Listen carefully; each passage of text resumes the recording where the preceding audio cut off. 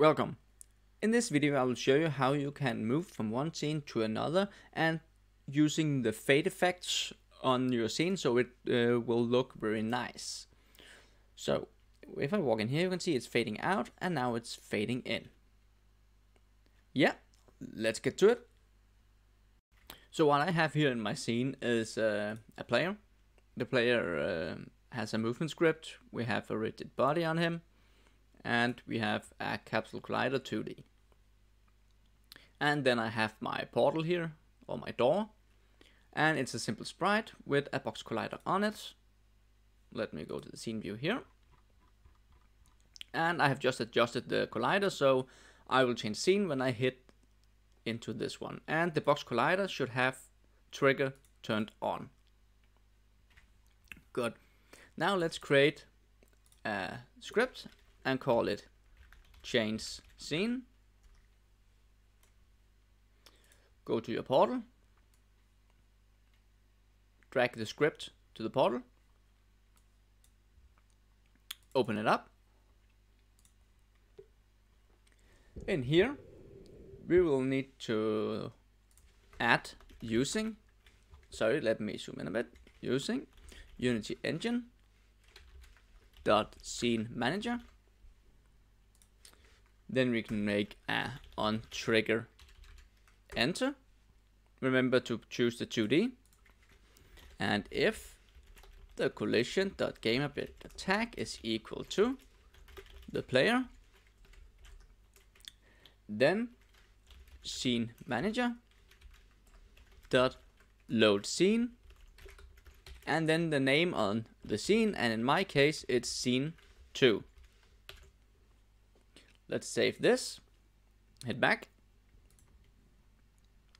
And as you can see here in the bottom here, I have a scene 1 and I have a scene 2. Let me go to scene 2. It's just a duplicate of scene 1.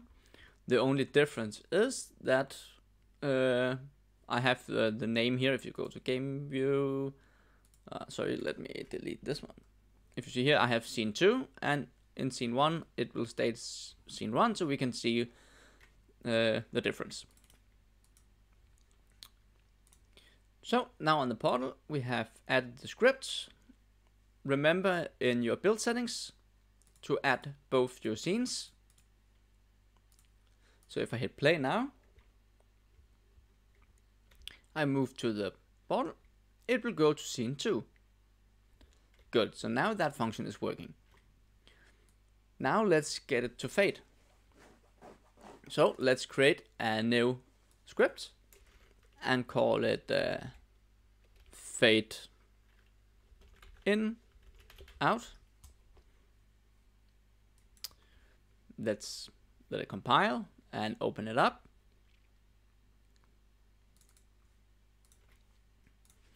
In here we will need a public canvas group, and we can just call it canvas group. We need a public bool for the fade in and set it to false. And we need a public bool for the fade out and let's set it to false. And we need a public float for time to fade. We can delete the start function. In the update, we can say if fade in is equal to true, then if the canvas group dot alpha is less than 1, then canvas group dot alpha plus equal time to fade multiplied with time dot delta time. Then if the canvas group dot alpha is greater or equal to 1, then fade in is equal to false. So just to quickly ramp it up, if fade in is true, then it will take the canvas alpha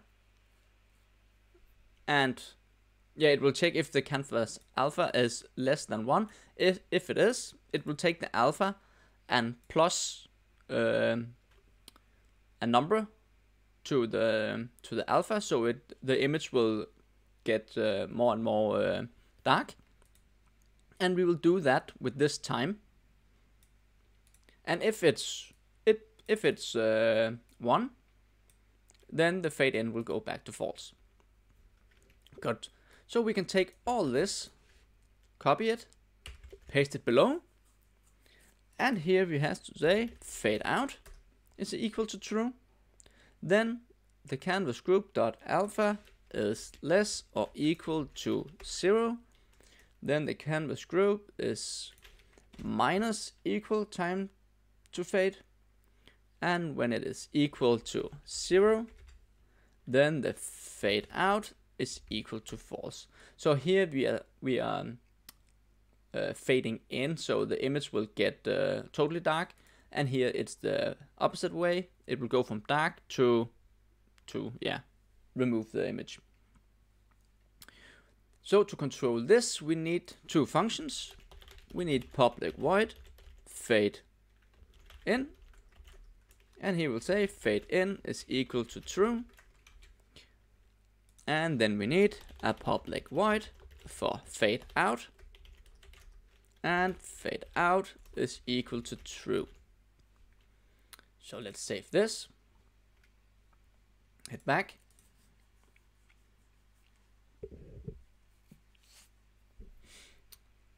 and now on your portal we can add fade in and fade out. Now we need a canvas group. So on your canvas, create a UI image, press the transform here, hit Alt, Shift, and then press down in the right corner. Then it will stretch to full screen. Make it dark. And on that we need a canvas group.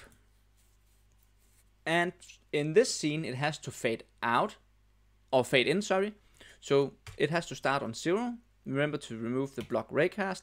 The block raycast means that if you set it to 1, if it's 1 or even if it's 0, right now it has the image overlain here. The alpha is just 0, a kind of transparent, but the image is actually still there. So if you have this checked on, you can't click anything, because right now you're actually clicking on the image. But if you do this, you will remove the possibility to click on the image. So the image is still here, but you can click through it. So now on your portal, let's add this image. Time to fade, let's set it to 1. And now we need to start the fade. So open up your change scene script again. We need to change some things here. So now we need to get a reference to the fade. So fade in and out, let's just call it fade. And in the start we can say fade is equal to find object of type, and here we'll fade in and out like this. So now we have a reference to the fade script.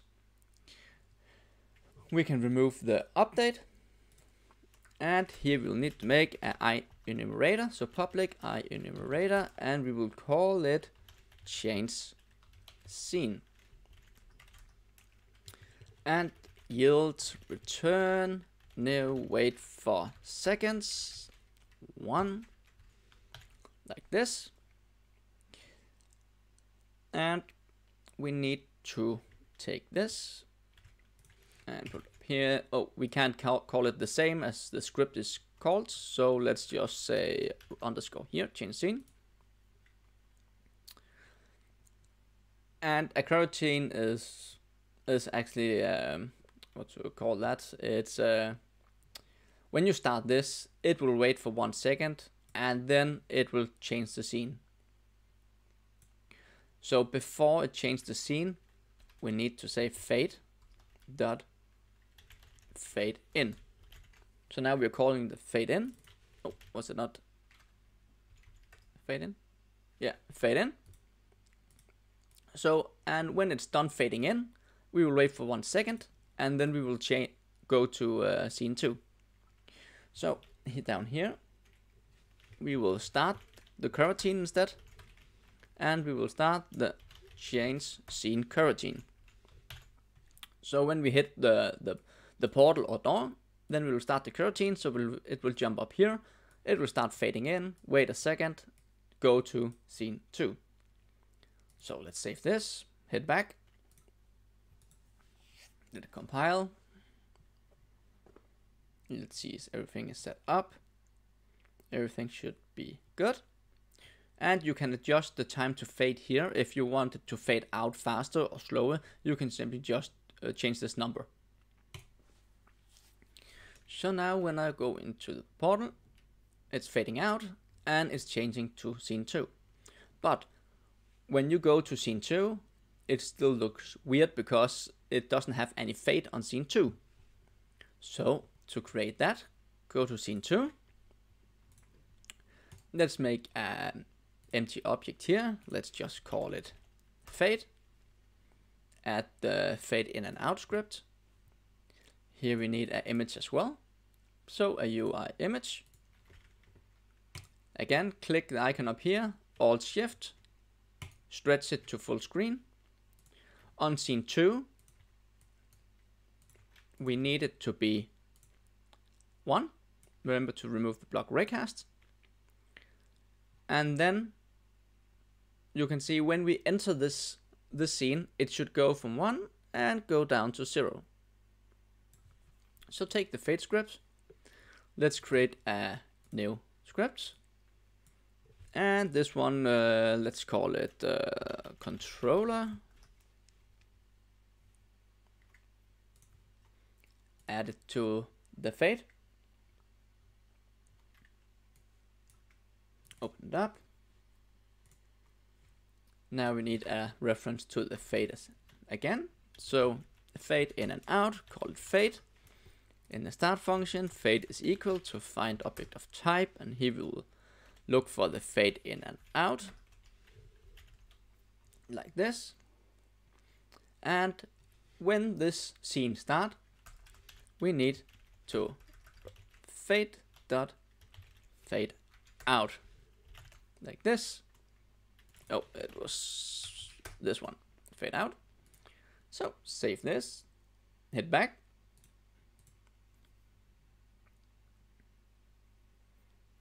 Oh, remember on your canvas here to drag your image here, and time to fade out, let's set it to 1. Hit back to scene 1. Now let's see how it looks. Let's walk in here, fading out and fading in. So that is how you can make this cool fade in and out effect when you are changing scene. Thanks a lot for watching, and see you next time.